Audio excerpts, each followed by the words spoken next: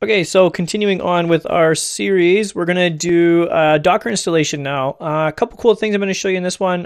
First of all, we've been using, essentially interacting with our virtual machine through the VirtualBox kind of provided GUI. We don't actually have to do that anymore, and there's a couple benefits of not using the VirtualBox GUI. So if you've noticed, we can't copy and paste without installing guest additions and a bunch of kind of a convoluted runaround to, so essentially from host, I can't copy this text and paste it into my virtual machine without guest additions. But what we can do is, essentially now that we have SSH set up, we can no longer use that, and we'll maximize this. So if I connect into my SSH server, which we set up in the previous video, SSH-I, how do you work on that? Looks correct. Yep. So essentially now, the benefit of being in our SSH session and on our host operating system is I can copy and paste things, which is really nice when you have a big wall of things you need to type in and don't want to do it. So, which leads me to the next part, the actual Docker installation. So I found this tutorial here. I like this tutorial because it uses current branch of the actual Docker repository. It's kind of a cool thing to do to install your own, get to install the actual repository for Docker. We're not going to use everything here. Essentially, I'm not going to set up the sudo for Docker Docker user. But other than that, we're going to do everything else. So we can now test out our copy and paste, which on Windows, and this is Ubuntu, Windows Subsys for Linux, is just right-click, copy, paste,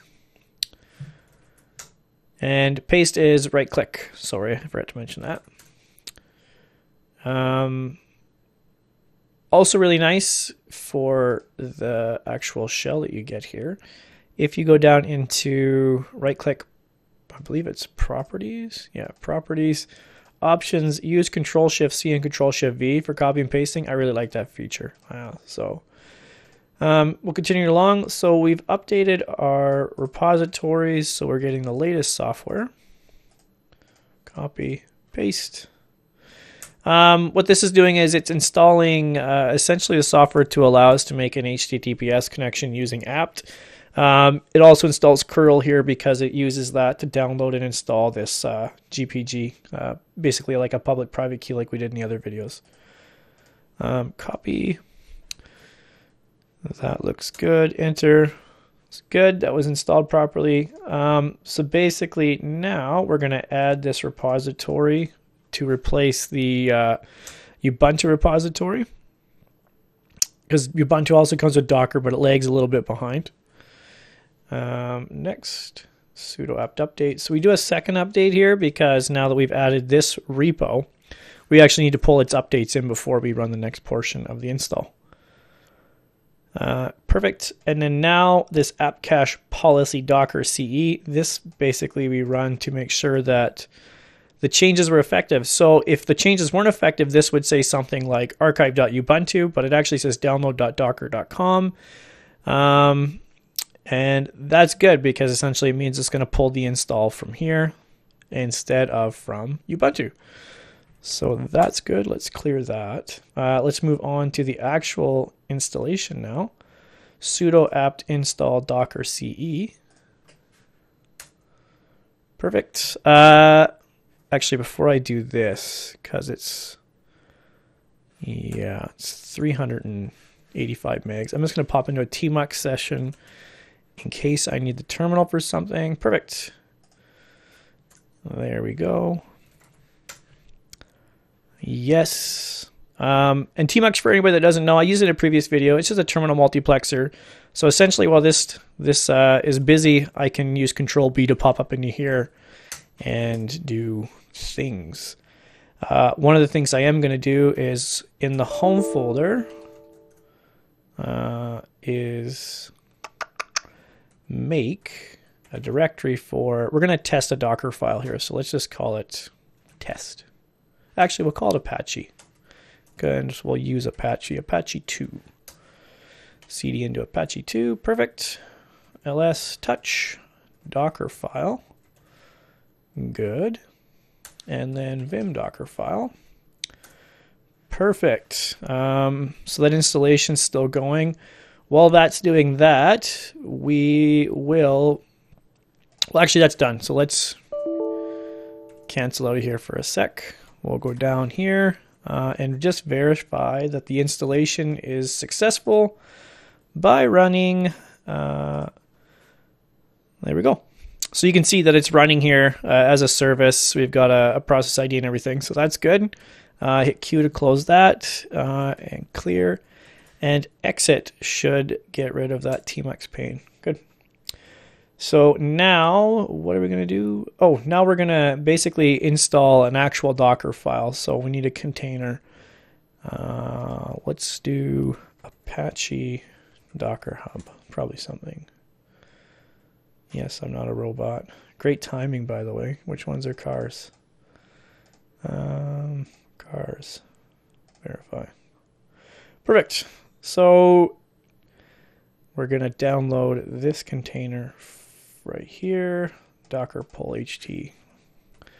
Docker pull HTTPD. Oh, sorry. So we have to proceed all our Docker commands with sudo because I haven't added the Docker user to the sudo group. A little bit annoying for now, but that's okay. There we go. Well, that's downloading. We also, so the nice thing about these Docker official images is, well, not all of them have this. Essentially, if they're in Docker Hub, they kind of tell you basically how to use them and how to install them and set them up and run them. Usually they'll list things like important environmental variables that you can set, and just basic configuration options. This one's really simple, so we're just going to go ahead and do it real quick. So we're already in our Apache 2 folder that we created earlier. We're going to vim our Docker file, and we're just going to type from httpd, and this is 2.4. Perfect. I guess I could just point this out. See where it says 2.4 here after this colon? This basically sets image variants. So I'm sure there's a bunch of different image variants, but if you had a different version that you wanted to use and download, you probably would change that here. Again, refer to this file to do that. Okay, so from HTTP Q, I really have to disable that bell. It's very annoying. So now we need to build our image. Build -t. I'm going to call this one my Apache test. That works. That looks good. And here, again, sudo, I forgot. Perfect. That builds that. And then now if we want to run it, it's docker run -dit --name. Name is what we want to call the actual container that we're going to run here. So I'm going to give it a name. I don't know. We'll just call it Apache for now. It's very descriptive. This -p command tells us the source port. So basically host and then container. So the server is obviously running in port 80 in the container, and then what we want it to run to on our actual host when we visit the web page. So for now, we're just going to use 80 and 80, and I called it my Apache -test. So that's the name that we created when we built it. And then I think it's just enter. Sudo. Perfect. So we get this little, I refer to this as the hash. I'm assuming it's something else. I think it's just sudo docker container ls. So to list actual running containers for Docker currently, it's docker container ls. You can see here, this is the first part, or a very long hash there. So now if we wanted to drop into an interactive shell for, a root interactive shell for this container, it's docker exec-it. You can use the name, which is Apache, or you can use the, I always use the first three of the hash we have here, so 00D, 00D. And then the application that you want to run with exec. So for me, I'm just going to use bash. That looks good. Sudo. Okay, so now we are in the root shell of that actual container. So if we look here at the Docker image, it says that, well, it doesn't say that, but this is typically where it's installed. If we go to /user local apache 2 htdocs, that's where we should find the root of our web root. So we'll go there real quick. /user local apache 2 /htdocs. Good. Indeed, we have an index.html. Okay, let's make that a little bit more descriptive. No, it doesn't have Vim. Does it have VI? Oh, we're not using Nano. Well, we'll do this.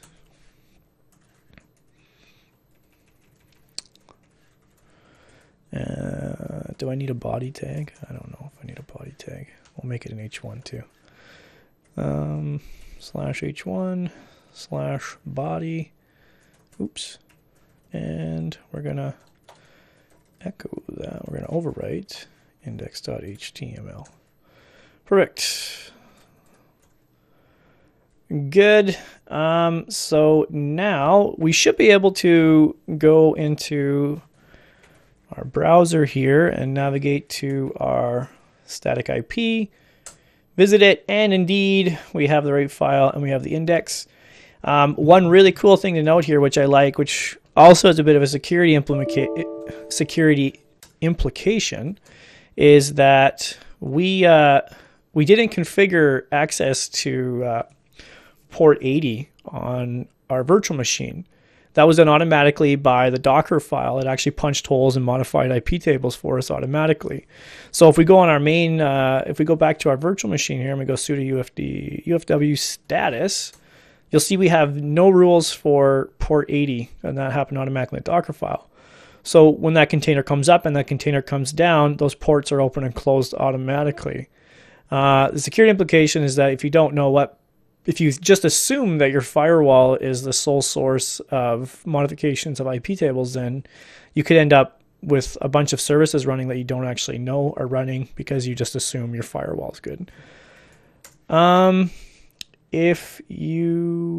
I think that's it for now. We'll leave it there. In the next video, we're going to do a Docker Compose install, and for that, we're going to use GitHub current branch, and that one will be cool too. So yeah, look forward to that one, and done for this one.